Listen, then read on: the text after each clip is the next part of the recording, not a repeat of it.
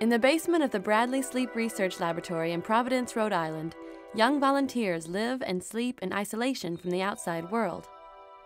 Without cues such as newspapers and television, they have no idea when it is day and when it is night. Sensors measure things like their eye movement, muscle tension, and brain waves. All this information is carefully monitored and recorded here by 2 student interns from nearby Brown University. Sleep labs such as this one are yielding surprising new insights about sleep, particularly for teenagers. Teens, the research has revealed, have innate sleep patterns that are different from other people, and in general, they're getting too little sleep. And what most teenagers don't know about sleep has consequences for their physical health, mental well-being, and even their safety.